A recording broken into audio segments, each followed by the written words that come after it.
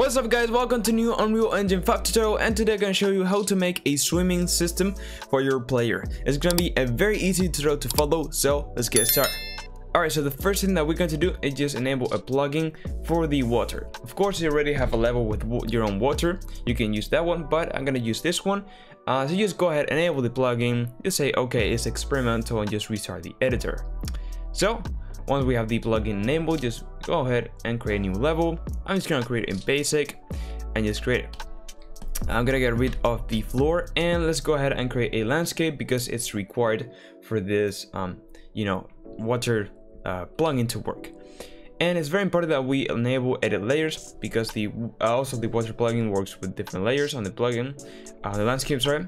And I think the size is great, so just click create and just go back into the select mode. Now we have our landscape, so let's just go here into quickly add to the part, go to all classes, type in water, and we have our water body ocean.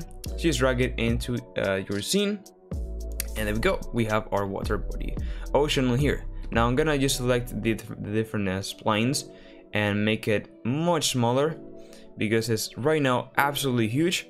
So let's just go over here.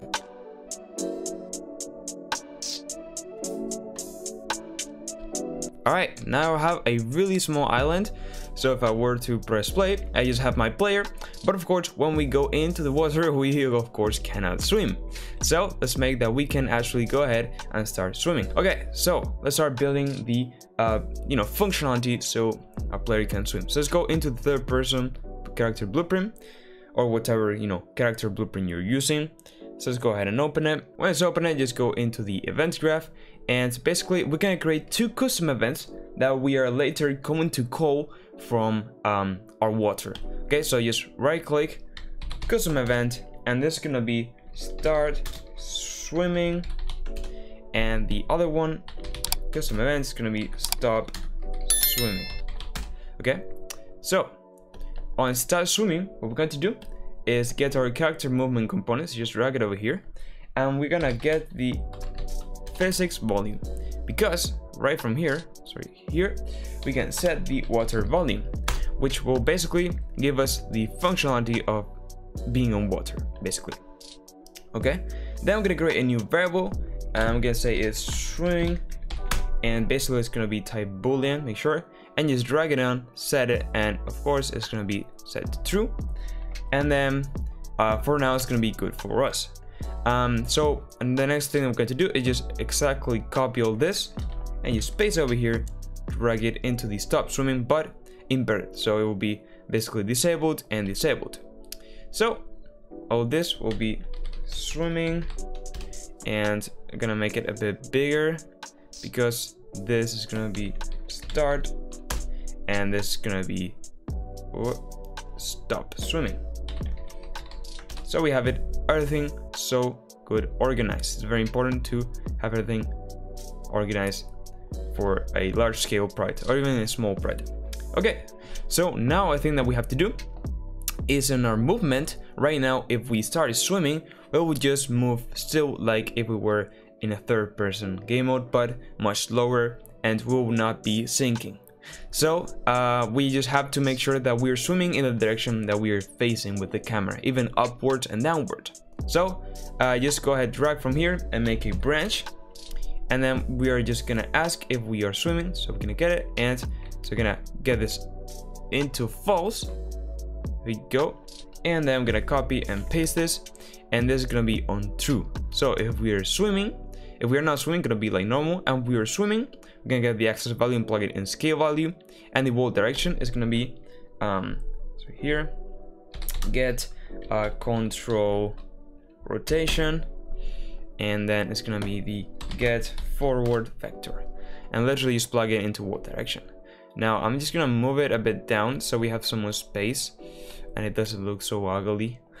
We did it so beautiful with our swimming display over here. So just plug it over here somewhere like this, and there we go. Compile and save. So of course now if we press play, nothing happens when we get to the water because we aren't calling this function whenever we are in the water. So just for testing purposes, I'm just gonna say that when we start, I'm gonna start swimming, just to go ahead and show you how it will basically look. So if I go and press play, you can see that basically I will be going in the direction that I'm swimming, and yeah, it will basically kind of look like this. But of course we haven't got the swimming animation, so now it looks really weird and strange. So now let's make that basically when we get into the water, we will actually start swimming. Okay, so just select our water body ocean. I'm gonna go in here where it says add in the details panel. So actually, sorry, in the just the button right next to it, just like a blueprint icon. Click on it, and then this will appear. So we can create a blueprint from this selection. Just look like this, a new subclasses, and with water body ocean selected, and the location and name is great. So just click select. Okay, it's the only thing that we have to do. So it basically created a blueprint with the object. So the only thing that we have to touch is go into the event graph, and gonna get rid of the event tick and begin play, and we just have to touch the event actor begin overlap and the event actor end overlap. Here we go. So other actor, we're gonna cast to our third person character blueprint, and we are just going to call the start swimming over here. And then I'm gonna copy this, paste over here, plug in the other actor, plug this on here, and on the end overlap, it's gonna be stop swimming, basically. There we go. And now we can compile and save. So I can also get rid of the begin play on here, because of course at the start we're gonna be walking as normal. So if I press play, I'm basically going ahead and just walking normal. But when I go into the ocean, you will see in a second that I'm basically swimming now. But of course, there was some really strange things happening. First of all, I had to jump to be able to be swimming. Then I was sliding a lot, and I'm still sliding when I stop. And then also, if I get close to the to the terrain, the legs actually are, the foot IK is still being applied in water. And then of course we have our animations to be placed. So to fix all these things, just go, I'm gonna be step by step fixing all these things. Just go into third person character blueprint, and in the character movement component, just search for swimming. And now we do have some cool things over here. First of all, the max swim speed, that was good. But what we're going to touch is the breaking this deceleration swimming. So we're gonna place this into a big number as 500. We're gonna test which is gonna be the best value for us.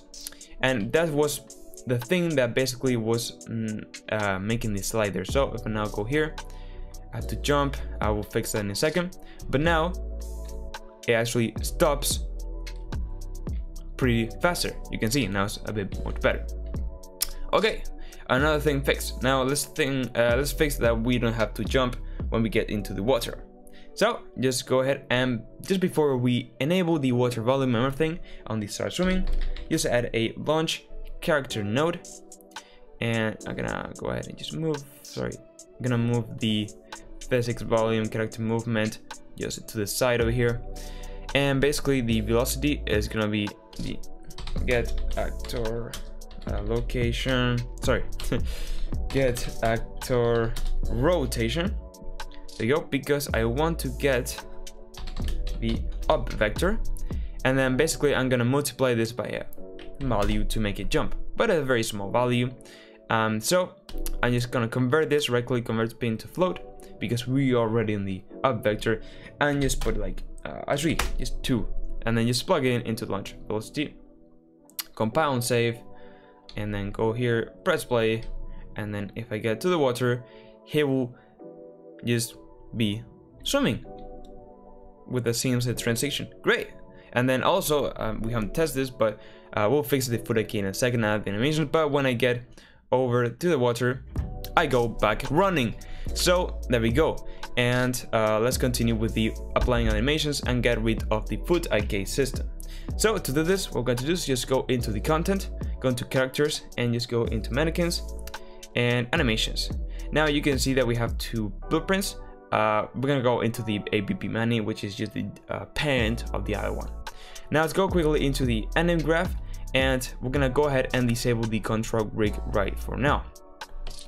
as just for the purpose of the tutorial, I'm not gonna go and set it up that we have certain values for control rig when we're swimming and not, just to make it simple. If you want to do it, just leave me a comment saying, hey, I want to do this, and I will just respond to you, okay?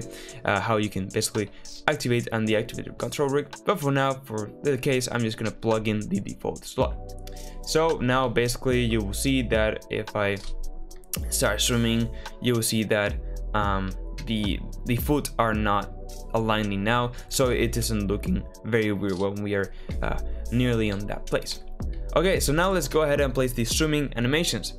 So I have got a very cool package with over like 2,000 animations, which is pretty crazy. I'll be linking it in the description. Now it's basically this one. It's just a normal generic swimming animation for the mannequin. Now I'll be leaving it in the description, like I said, so you want to get it. There you go. So basically I have to retard it, so just right click, retard it, and I just have to convert it into from the UE4 to the UE5 Manny, okay? Because right now it's from the UE4 skeleton, and there we go. I have my animation here with the mannequin. So great. So now what we have to do is right click, go into animation, blend space 1D, okay? And just select the SK mannequin, and yes, it's gonna be the swimming blend space. Go ahead and open it. So this will allow us to have an horizontal axis, and as the speed increases, we'll have different animations. So this is gonna be just speed, and the maximum value is gonna be our maximum value for the swimming. So in this case, it was 300. So just place here 300. There we go.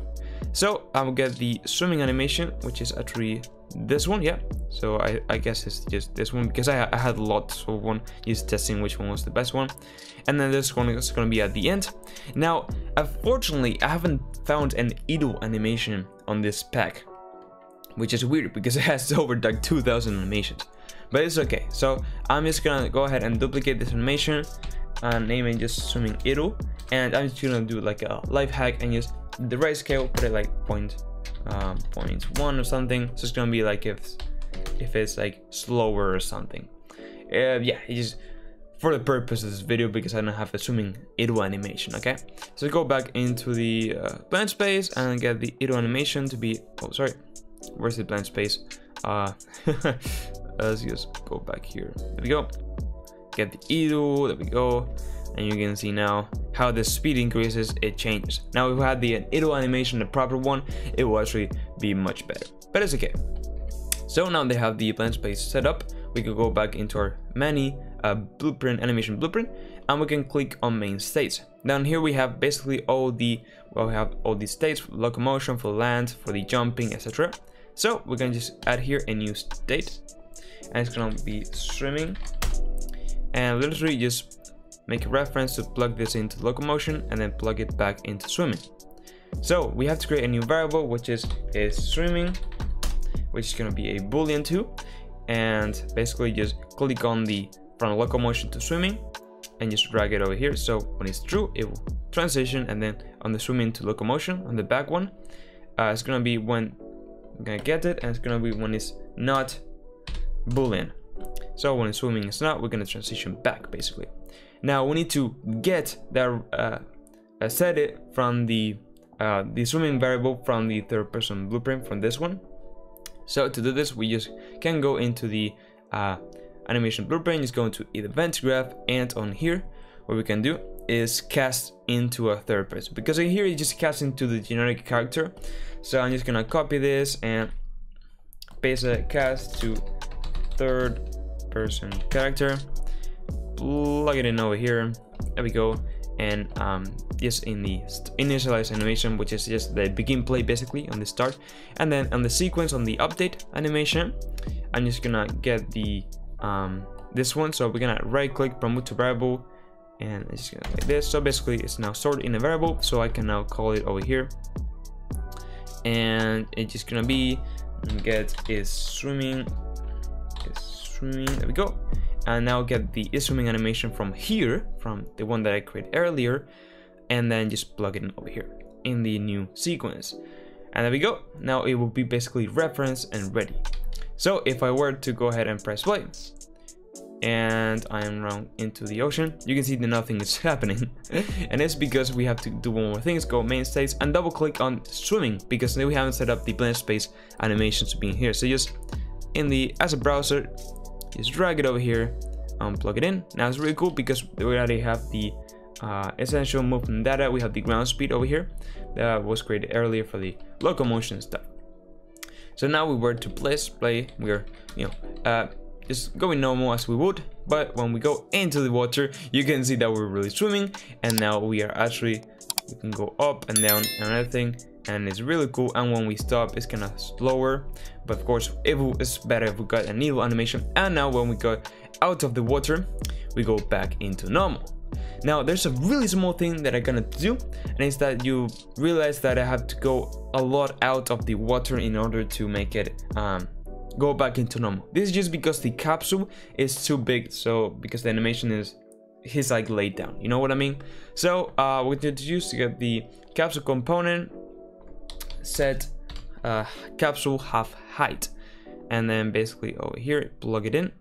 Now right now over here in the details, we can see that capsule half height is 90. Well, let's just put something as 20, and I'll just copy all these two things, and then over here we're gonna place it back into 90 where we go out of the water. Now we compound save, and then we go ahead and press play.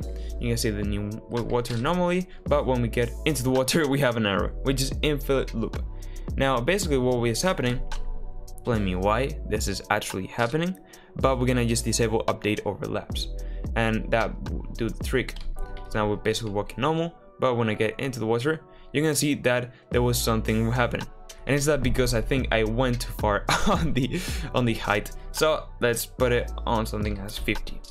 So now if we go back over here, press play, now we are playing normally, but when we go into the water, we're now going ahead and starting swimming, and now we can go up and down and everything. It's really cool, but then when we go ahead and get out, you will see that it will not take so much time to get out of the water. And there we go. So you guys, that was the tutorial. If you found it useful and helpful, I really appreciate it if you could like the video and subscribe. I have lots of Unreal Engine 5 tutorials as this one, so if you want to check them out, go ahead and check my channel out. So yeah, that's it guys. Leave a comment on other Unreal Engine 5 tutorials you want to see. And now yes, with all that said, bye bye.